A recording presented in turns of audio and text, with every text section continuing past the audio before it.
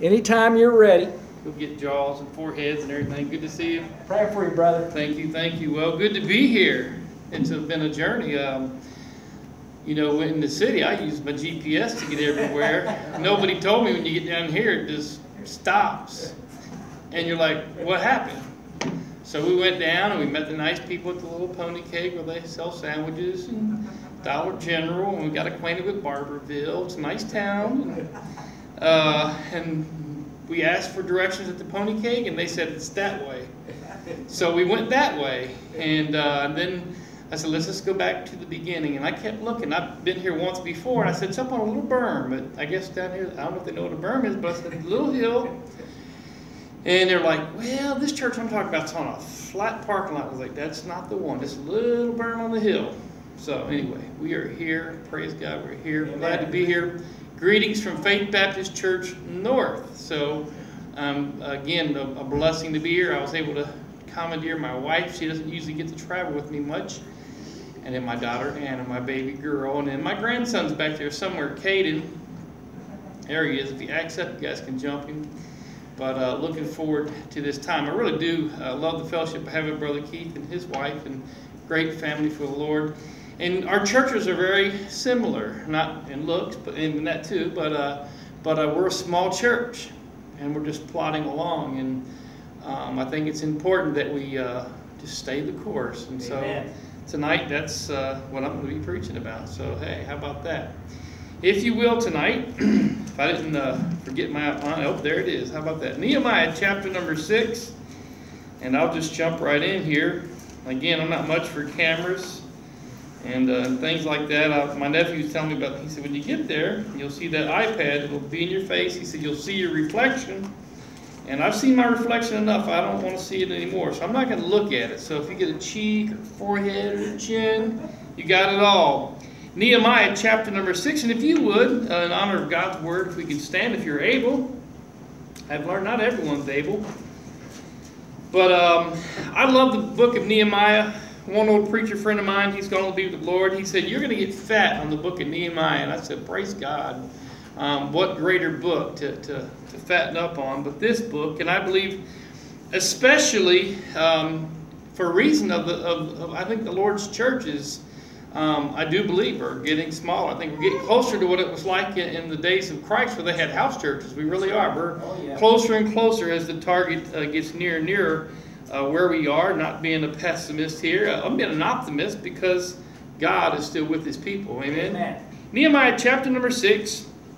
Now it came to pass when Sanballat and Tobiah and Geshem the Arabian and the rest of our enemies heard that I had built the wall, and that there was no breach left therein, though at the time I had not set up the doors upon the gates, that Sanballat and Geshem sent unto me, saying, come, let us meet together in some one of the villages in the plain of Ono. Watch out for Ono. But they thought to do me mischief, and I sent messengers unto them, saying, I am doing a great work, so that I cannot come down. Why should the work cease whilst I leave it, and come down to you? Yet they sent unto me 4 times after this sort, and I answered them after the same manner. Then sent Sanballat his servant unto me in like manner the 5th time, with an open letter in his hand, wherein was written, it is reported among the heathen, and Gashmu saith it, that thou and the Jews think to rebel, for which cause thou mayest be their king, according to these words. For which cause thou buildest the wall, that thou mayest be their king, according to these words. Let us pray. Father in heaven, tonight as we bow before your throne, Lord, we love you. And Lord, in all things, even in our adversities and complications, dear God, we fret, but you're not worried at all. All things are in your hand. I pray your blessings upon the Faith Missionary Baptist Church tonight, upon their pastor and his wife. And I understand their heart, dear God, to stay the course, to be faithful, to love their church. And Lord, regardless of how many in number there are, there's a great call and a cost. And a cause here in this place. I pray, Father, your blessings be poured out here in a mighty way through the conference, Father, and through me tonight. Not my words, but thy words. I thank you for bringing us here safely. And in all its humor, dear God, I thank you, dear God, for bringing us here. And again, thank you for the people of this church, and ask you to bless our home church, Faith Baptist, and our members, and give them health and strength, Father. And tonight, Lord, I pray for our nation. She is divided. Yes. She is broken and hurting, and I know there are many who are angry. There are many who are confused. A lot of problems, but there are answers, and they're found in your word. And I pray tonight we'll find the greatest riches in Jesus Christ and in him alone. We thank you tonight, Father, especially for saving us, but Father, for sending your Son, Jesus, to die on Calvary's cross for our sins, was buried, and rose again that third day. May we never, Father, may we never stop. May we never cease to preach Christ. And I pray for this community around, dear God, that you will soften and tender hearts, that you may save the lost, Father, in this area. Begin to deal with their hearts. Draw them to this place. Draw them to the truth.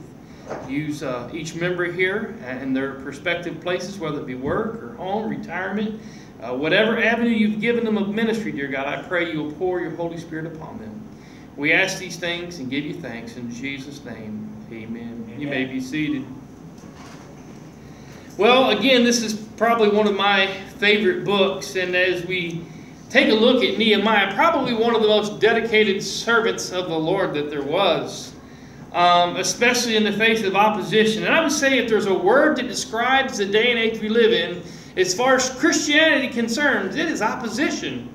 Now, we shouldn't run and tuck our tails or anything like that. I say it just to say it's the truth, that many are opposed to God and his word. But I'm glad that his word is forever true. That's another message.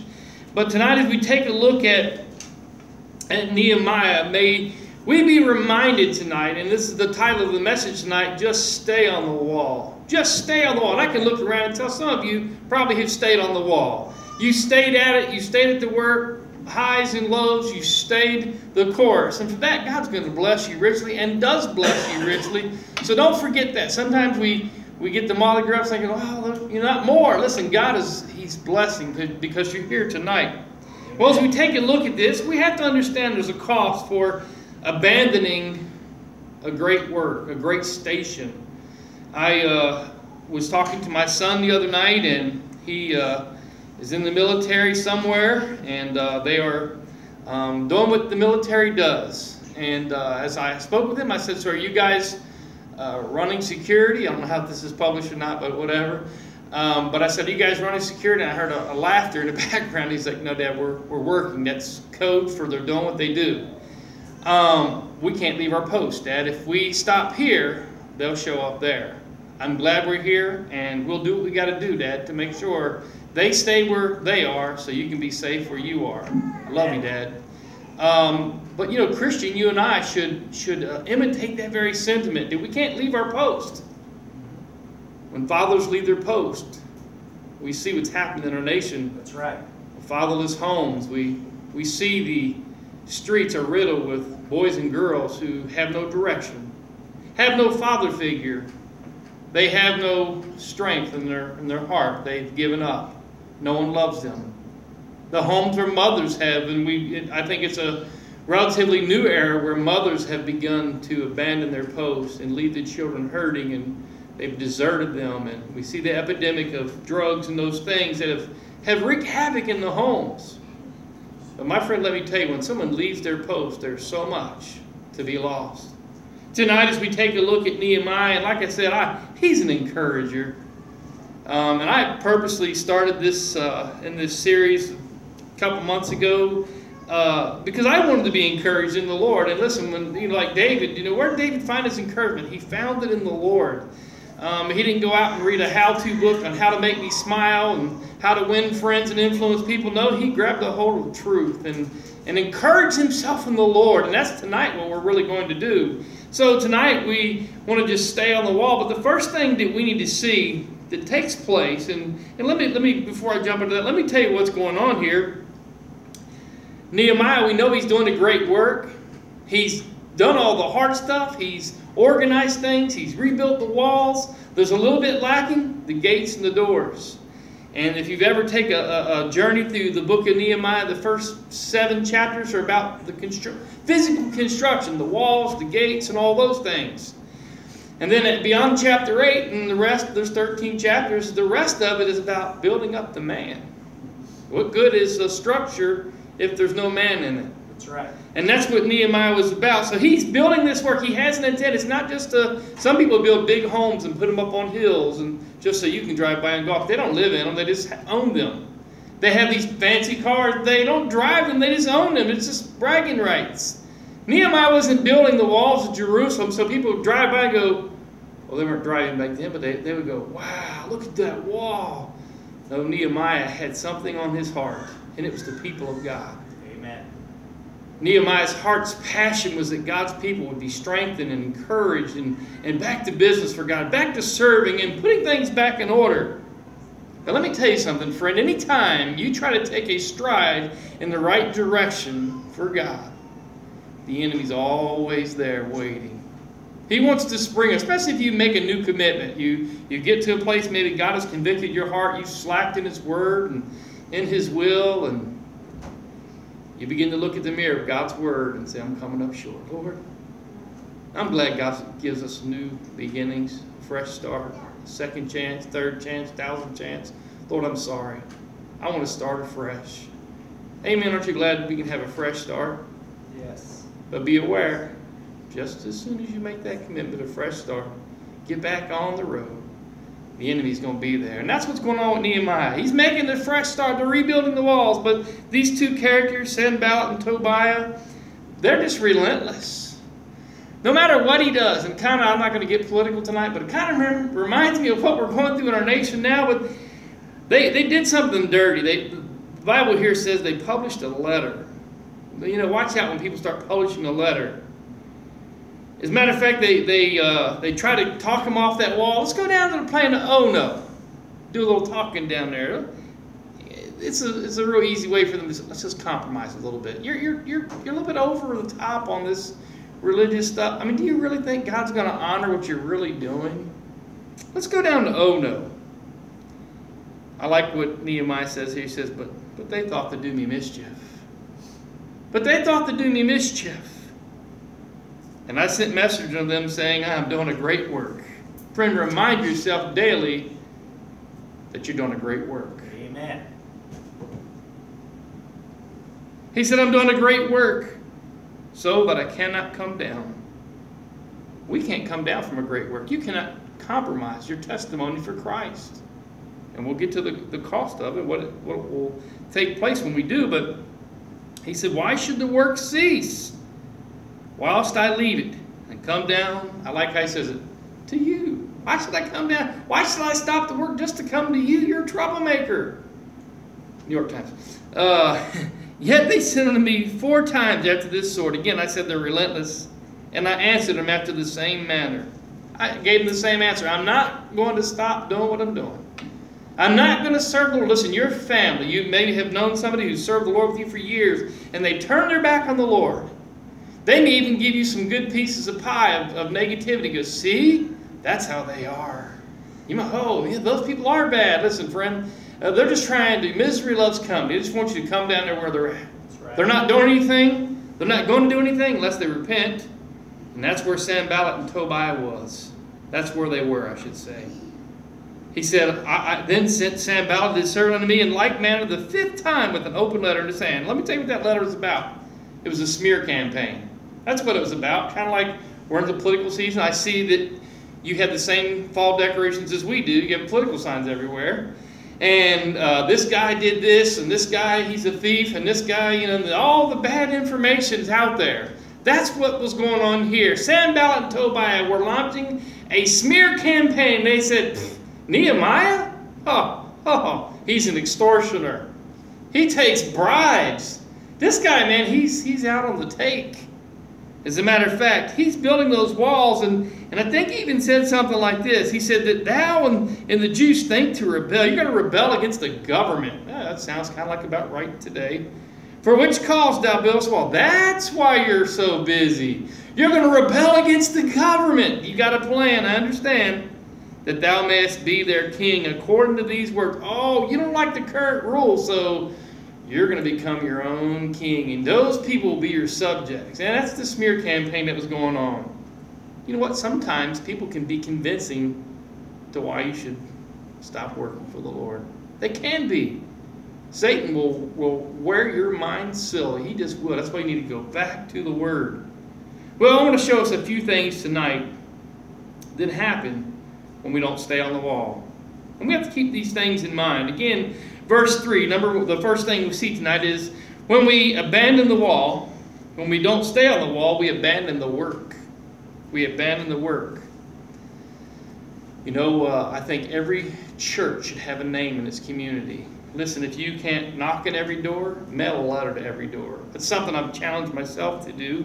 I'm trying to figure out how to get a tract mailed to every door. I can't hit every door in Covington, but I think I know a way now. I can at least mail them a tract. But above all things, I want them to know I'm at work there at Covington. I want them to know. Well, if we don't stay on the wall, we abandon the work. You see, Nehemiah admitted his commission was to do a great work. In any work that you do for the Lord. Now, I don't know what you do for the Lord. Maybe you're really young and you don't understand everything. But you know, my son, when he was real little, Jared, he couldn't be with us tonight. He had to work. He would help some of the elderly ladies faithfully. Would help them in the door.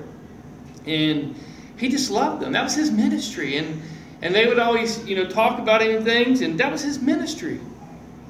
And you might be really young tonight, but your ministry can be helping those folks who are around you. Maybe carrying things for dinners, maybe tidying up, things like that. There's always something to do. Maybe you're on the other end of the spectrum and you just can't do what you used to do. But God always has a work for you to do. Amen. One lady in my church, she stamps tracts. I'm like, hey, that's good. That is something, not nothing. That's something. Listen, our old song leader, Brother Baird, whom many of you may know, he'll show up, and his health might even be good. One night, we worked till the wee hours of the night putting in a water heater. We were 2 or 3 o'clock. And I said, why don't you go home, get some rest? He said, why don't you go home and get some rest? I said, I have to finish the water heater. And he said, I'm going to hold this flashlight, and I'm going to finish holding this flashlight. Amen. You go home, I go home. All right, I'm not going to argue with you. You're my senior. But you know what? Just something. But friends, do something small, because the work must continue. Any work that you do for God is a great work.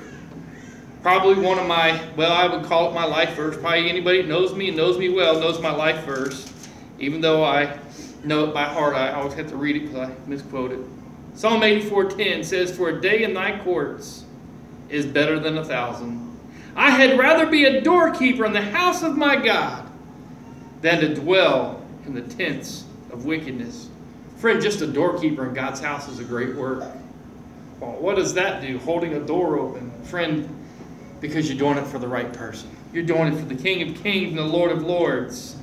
You see, Nehemiah's commission was a great work.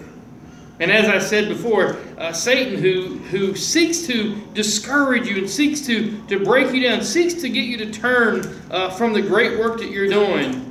He wants you to stop. 1 Peter 5:8 describes our enemy, just like Sanballat and Tobiah, except for he's diabolically the worst. 1 Peter 5:8 says, be sober, be vigilant, because your adversary, the devil, as a roaring lion, walketh about seeking whom he may devour.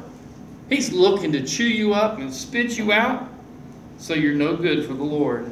But I have good news for you tonight. We serve a mighty King. We serve a mighty God, and He wants you to serve Him in faithfulness. And whatever your capacity is, and I'm learning.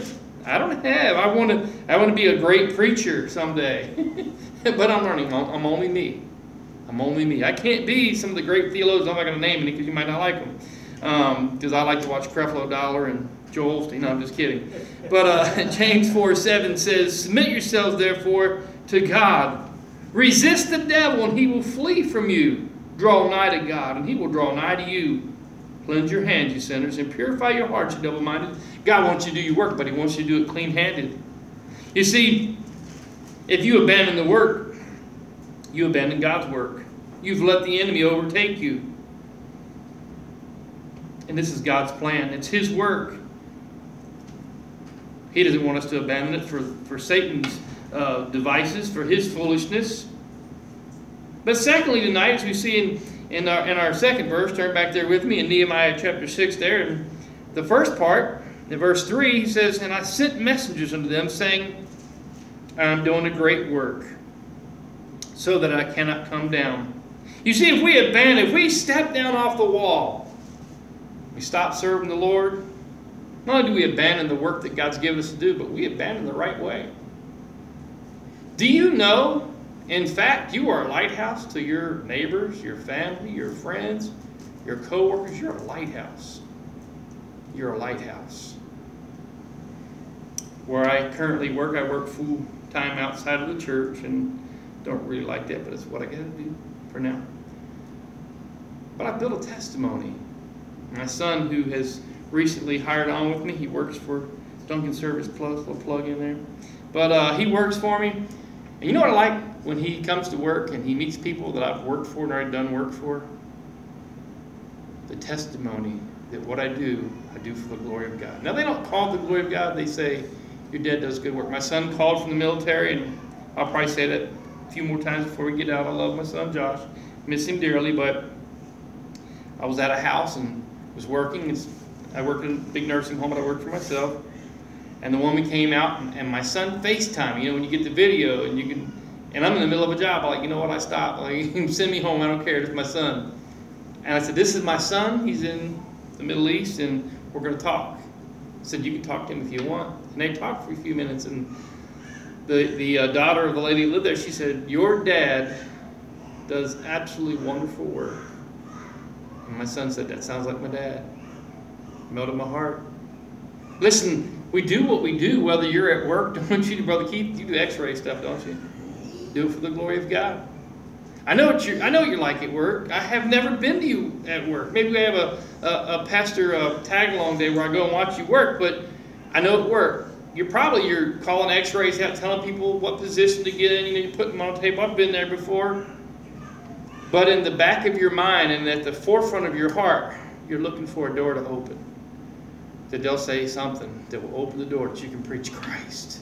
That you can preach the gospel, whether it be with coworkers or a patient. I know our world tries to limit us and choke us down so we can't. It's not politically correct to tell people about Jesus.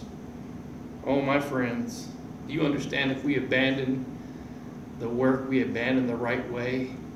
We abandon being the lighthouse that we need to be for Christ? He said, I'm doing a great work. I can't stop shining my light. My dad was a Navy guy. And my dad loved lighthouses. He really did. And he loved the East Coast, Cape Hatteras, and all that stuff down there. And one of the things my dad liked is lighthouses. And he told me some stories about how those lighthouses would work and how they would draw ships in. And down in Cape Hatteras, it's kind of like Pirate Cove or something. I don't know. But he said back in the 1600s, 1700s, one of the things that pirates would do is they would take a mule and they would tie a lantern around its neck. And they would put some hay down or feed, and that mule would bob up and down eating that hay. Ships out in the ocean would see that and think, that's another ship bobbing up and down in the water. See the light going up and down? And they would come in, and what they would do is they would crash them on the rocks. Satan's trying to do the same thing to you and I. He's trying to do the same thing to this world. That's why we need to be a steady light, to stay on the wall. You see, it seems that Nehemiah's manner of life was this, to give himself 100% to his work so he wouldn't step down from what he was doing. He wasn't going to turn his back on what God had given him to do. Let me ask you a question tonight. What has God given you to do? I know I've been at Faith Baptist Church 7 years now. I am not as far along as I wanted to be. In my mind, I thought, hey, when I get there, I'm going to turn the world upside down for Jesus. I'm going to knock on every door. I'm going to just tackle the whole thing, and I'll fill that church up. I'll. You know what I found out about I'll? I won't do anything. Right. Lest the Lord build the house, they labor in vain that build. God's got to do the work. God has to do the saving. It doesn't excuse us from being a witness. Just as well as it didn't excuse Nehemiah from being a worker. You see, when we step aside from the work that God's given us, we take an unrighteous step into ungodliness. And we take others with us. Do you know there are people that watch you where you bank, you work, you play? They're watching you. They know. They know you're a Christian. They're counting on you. I can't tell you the times where people have been just raunchy co-workers and then come up to you later on and say, will you pray for me? Can you tell me how to be saved? Can't count the times that people have turned in that moment of brokenness and know they need the Lord. Listen, be that light. Stay on the wall as Nehemiah did. Because if you don't stay on the wall, you do abandon God's ways. Turn with me, if you will, to Proverbs chapter 4. Now, Danny said I had 2 hours to preach. So I'm trying to keep it to 2 hours. I'm just kidding. I'm almost done. Proverbs 4, verse 23. In Proverbs 4, verse 23, it says, keep thy heart with all diligence, for out of it are the issues of life. Put away from thee a froward mouth, and perverse lips put far from thee. Let thine eyes look right on, and let thine eyelids look straight before thee. Ponder the path of thy feet, and let all thy ways be established. Turn not to the right hand nor to the left. Remove thy foot from evil. You notice what the old preacher said there? He said, don't turn to the right, don't turn to the left. Stay the course. Stay on the wall. He said, well, I'm just doing this little bit, though. You keep doing that little bit. Our children look to us. Our grandchildren look to us. My daughter, my oldest daughter, she's out of church, and she came up to me a couple weeks back, and I was getting ready to go out of town. And I work full time, so when I study, I like to be awake. So I got up early in the morning, took the day off, studied all day, studied the next day. She said, Dad, you've been studying for 2 days. When is it going to be enough? I don't know. Whenever God says, give me a little period, I can stop, and I'll quit. They're watching us. Amen. You see, when things fall apart, they're not going to run to the advice of this world. They're going to come to the right way. That's what I did. You see, I was trying to do things my own way. As a young man, I had a plan. I had me a pretty cool car, pretty girlfriend. Man, she was pretty. Still is. I married her. That was a good thing. Had a little bit of money in the bank. But you know what? The advice of this world was taking me nowhere. Came to a place when that all fell apart, and I realized I'm an empty man in a hollow world that needs help. Abba, Father, Jesus, save me from my sins. You see, if you step down now, and you turn to the left or you turn to the right, and you remove your foot from the good things, you have placed your foot in the evil way. There's nowhere for you to go, Christian. For us to step down is major compromise. We need to hold on to what's right. Keep the tools in our hand. You say, what is the tool? It's thus saith the Lord, the Word of God. Keep it in your hands. Thirdly tonight, and I'm wrapping up with this, we abandon our witness. The second part of verse 3, he said, why should the work cease whilst I leave it and come down to you? We abandon that witness. You see, Nehemiah held a place of great authority. You might have a great position where you work. And if you hold that position, you hold it well, you'll have great respect.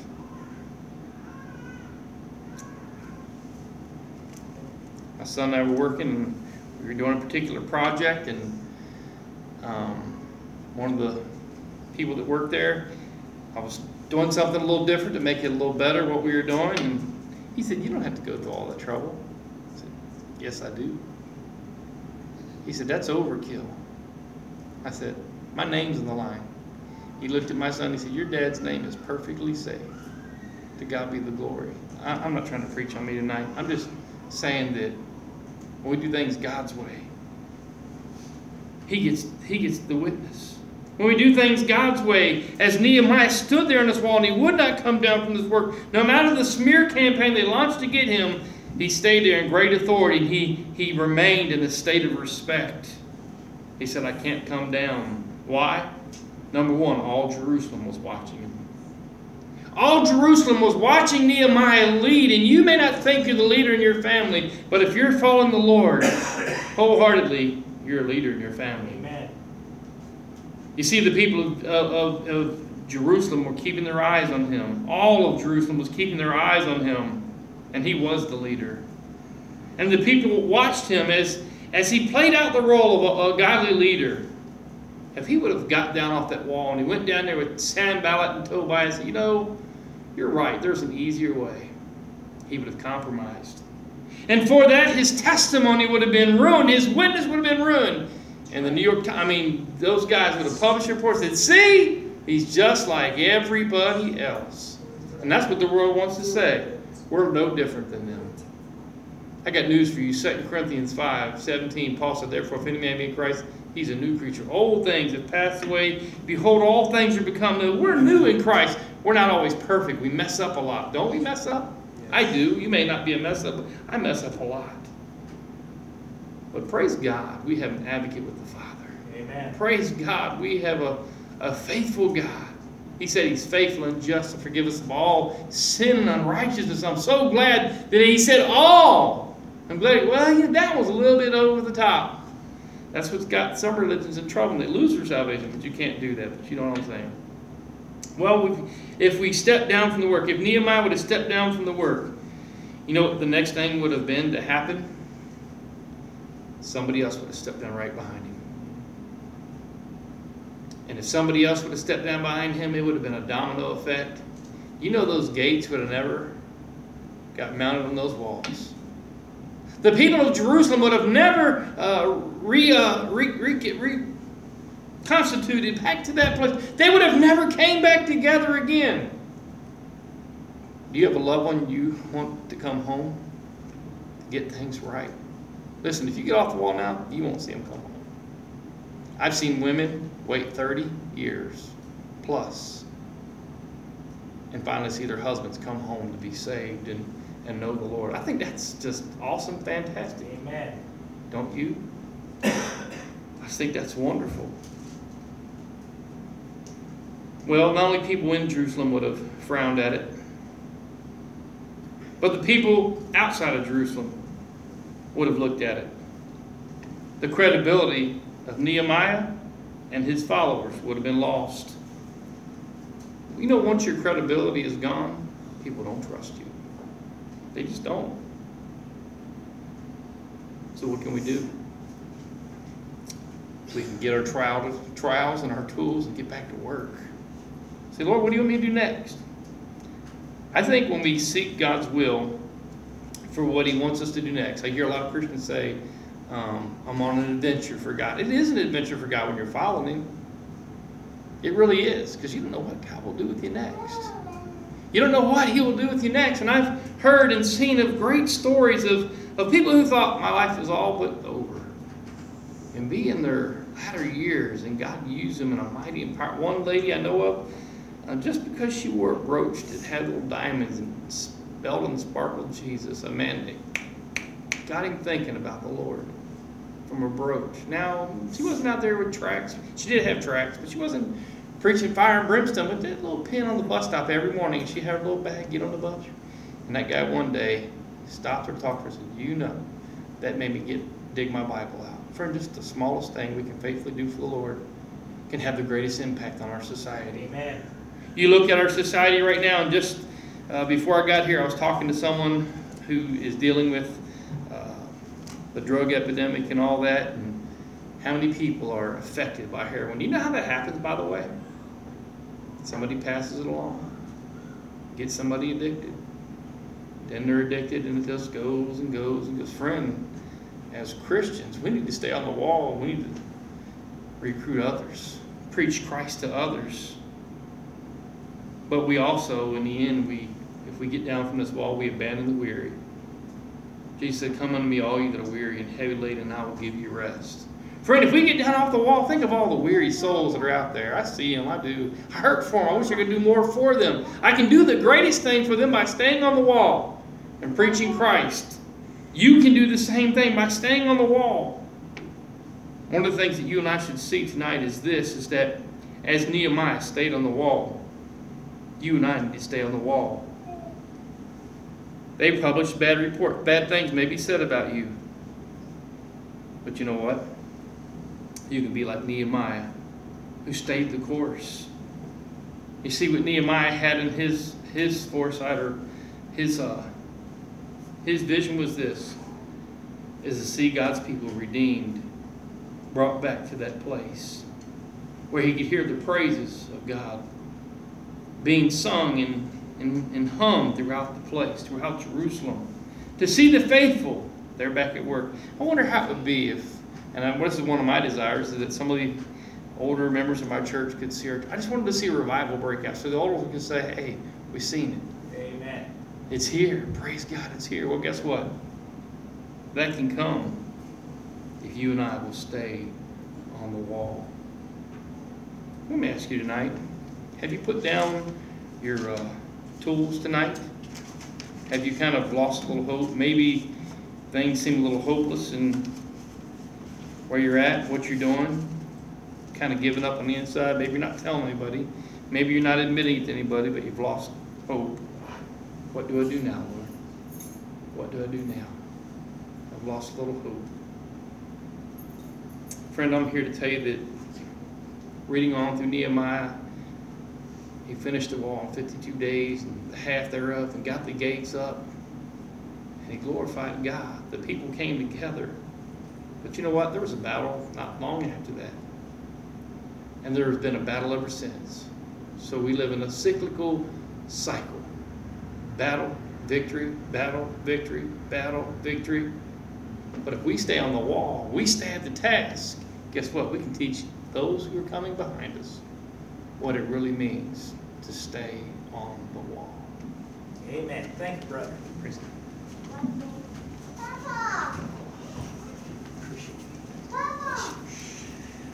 Amen. If you'd all stand and turn to number 106.